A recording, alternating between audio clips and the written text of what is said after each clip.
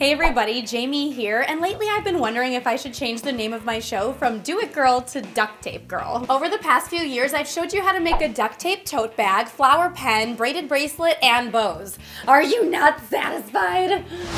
Yeah, me neither. Get ready as I show you how to make a duct tape wallet clutch. Let's do it, girl.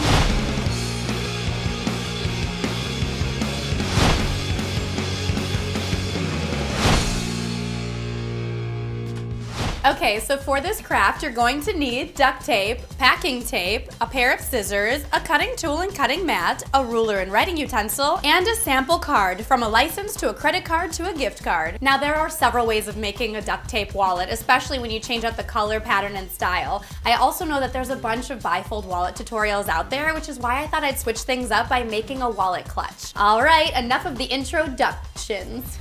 Introductations? Never mind. Step 1. The first step is to make duct tape panels, which will serve as the base of your wallet where you're going to attach all of your duct tape accessories. Roll out 3 8-inch strips of duct tape. Overlap them together until your tape is a little more than 4 inches tall. Flip this piece over and repeat the same technique on the back, sticky side to sticky side, using a different color of tape if desired. When finished, use your ruler and scissors or cutting tool to trim your panel into a 4 by 7 inch rectangle. Repeat this step 4 more times to make 5 panels total. Step 2. The next step is to transform your panels into pockets for your clutch. Take 2 panels and place them on top of one another with the same color facing inwards. Roll out a new piece of duct tape 4 inches long and another 7 inches long to match the length and width of your panel. You'll divide these new strips right down the middle into 2 identical skinny strips. Take one of your skinny 7-inch strips and place half of it onto the bottom edge of your panel. Then flip your panel over in order to press down the other half of the strip, locking everything in place. Cut off any excess tape from the corners. Now make sure to hang on to that other 7-inch strip because we'll be using it later. Now repeat the same technique with your 4-inch strips, folding them up and over both sides of your panel to lock them in place before cutting off the excess tape. Now you have a duct tape pocket. I'd start celebrating, but we need to do this again to make 2 pockets total, so now's a good time to remind you that you can switch up your colors and patterns for your panels any which way you want. I'm just sticking with 2 colors because I find that gives me a more uniform look. Boom, 2 pockets, now we're talking. Well, I guess I've already been talking this entire time, haven't I? But you know what I meant, right? Anyway, let's make some card holders. Step 3. Roll out 2 strips of duct tape about 4 inches long. Place them together sticky side to sticky side with a 1/2 inch of overlap on either side. Fold in 1 sticky side so that you're left with just 1 sticky side exposed. Now if you wanted 2 colors for your holder, again roll out 2 pieces of duct tape 4 inches long. This time, however, you'll stick one directly on top of the other. Roll out another 4-inch strip in your new color and then place that strip on top of your main color, leaving a 1/2 inch of sticky side exposed. Now you have 2 ways of making a card holder. Repeat this technique to create as many card holders as you like. I think between 3 to 6 works best. Alright, it's time to place these card holders into your clutch. With your pocket facing vertically, place your card holder at the bottom, lining up the holder's sticky side face down to the wallet's edge. Here's where you'll slip in a sample card to make sure you've got enough space between holders. I think about a 1/2 inch of space works best. Continue to line up and stick down your holders until you get to the top of the wallet, making sure that your top holder is low enough that your card doesn't stick out from the wallet's edge. Trim any excess duct tape with your scissors or cutting tool. Now if you wanted, you could also create a horizontal pocket as opposed to a vertical one. With your pocket facing horizontally, place your holder at the bottom corner of your pocket, sticky side down to the edge, using the same technique with your sample card to measure out your remaining holders. Here's what it looks like when finished. No matter which way you choose, you need to lock those holders into place, unless you want this to happen.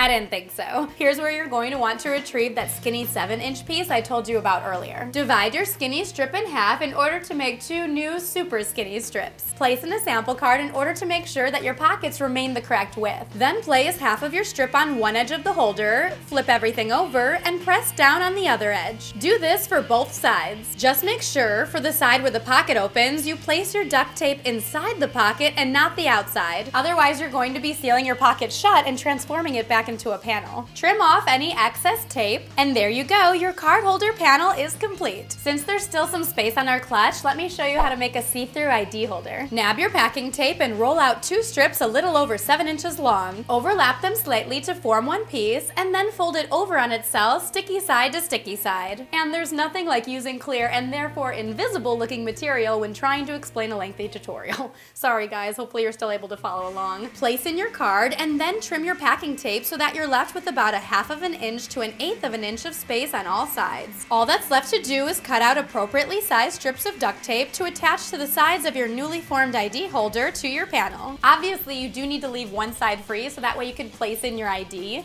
but I still added in a final strip of duct tape to the edge of the packing tape for decorating purposes. Step 5. Okay, so you now know how to make panels, transform them into pockets, add in card holders, and an ID holder. All that's left to do is put all the pieces together. Lay down your panels with your pockets facing the same direction. Roll out a strip of duct tape the same length as your clutch and then divide it in half. With one strip centered in the middle of your pieces, sticky side up, connect your pockets together, leaving a small gap in between so your panels have room to bend. Then take your other piece of duct tape and place it down the middle of the front of your panels. Again, make sure that you place this piece inside your open pocket as opposed to the outside in order to avoid sealing the pocket shut. And now your bifold wallet is complete. Except that we're not making a bifold wallet, we're making a clutch. All right, let's keep going. The last step is to create a closure for your clutch. For that, you'll need that 5th and final panel that you made during step 1. With your clutch face down, attach your flap closure to the outside top of your open pocket using an appropriately sized piece of duct tape. You can simply attach your panel straight to your clutch, or feel free to cut out a fun design ahead of time. I folded my panel in half and cut out 1/4 of a circle in order to achieve a symmetrical semicircle flap. Once your duct tape flap is attached, all that's left to do is to choose how you want to keep your clutch closed.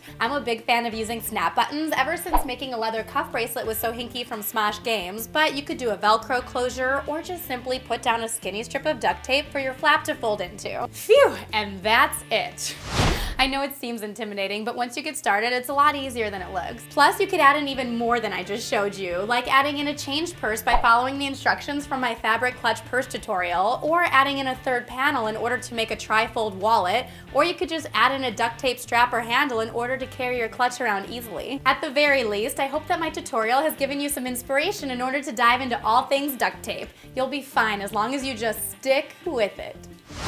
I haven't made a pun this whole video, guys, okay? Just give me this one. How did you make your duct tape wallet? Tweet me at Jamie Petito, Instagram me at HeyJamie, or just tell me all about it in the comments below. We did it, girl. I'm Jamie, and you're on Gurl.com. For more tutorials just like this one, don't forget to subscribe to our channel.